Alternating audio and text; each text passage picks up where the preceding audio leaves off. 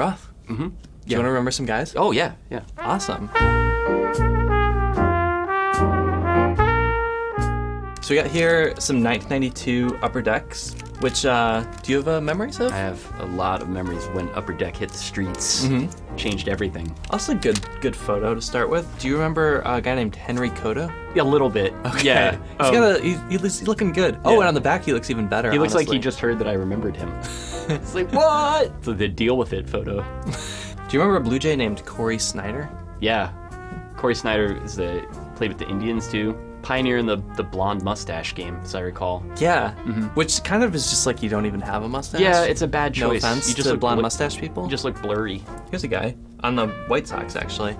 Do you remember Sammy Sosa? Was he good yet at that point? I think he had an off season in '91, is what the card starts off as saying. He hit 203, 10 home runs with Chicago. All right, so he sucked at this He'd already point. been traded from the Rangers to the White Sox. Then. Yeah, I think he started to get good with the White Sox and then got, good. I wonder if anything caused that turnaround. I think that scientists have looked into it and there's still no one can figure out why. Yeah, that's why he's in the Baseball Hall of Fame. Yeah. It's a weird one, but Ken Griffey Jr. Really? Yeah, I'm not even going to ask you on that one. It's also 3 of him, so it's like 3 times as valuable, I think. Yeah, that's how true. it works. That's actually, they call it a triple card. I guess Like that was lots of Griffey. the coolest technology available at the time, was to give you a card that makes you feel like... Which, in fairness, it is pretty cool. It is.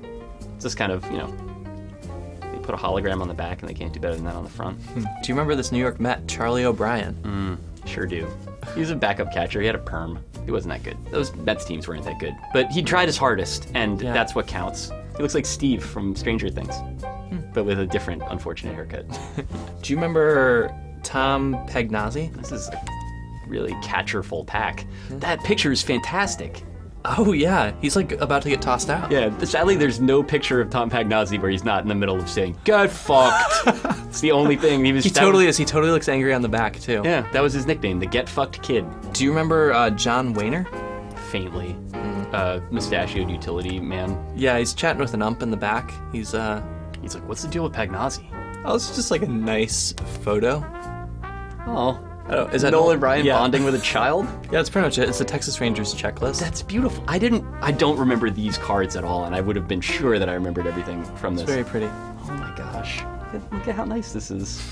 That's what baseball's all about, man. You just get together with Nolan Ryan, and he shows you how to throw a curveball. That's it, man. That's why we do it. Yeah. That's why I remember these guys. Do you remember Greg Olson, the catcher? I feel like we've done him already. Yeah, we did. I think we did another Greg Olson. Greg card. Olson with 2 G's the last time? Or did we get... I think we did get this Greg Olson. I think I remember him being a catcher. Just kind of the bummy Greg Olson, the catcher. Yeah, I haven't forgotten him since last time. I remember him more than I did the first time. That's what I was going to say. You remember Greg Olson. That's the not eventual... memorable... We're just going to do this forever, and eventually I'm going to know every Major League Baseball player of 1992. This is it. And finally, do you remember Al Newman? Mm-hmm. Yes.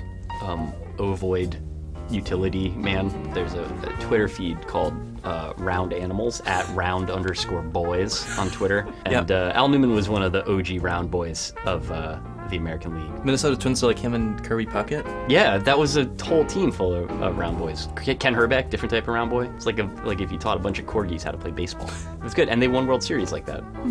Cool. So we remembered some guys. We did it. Nice. Fantastic.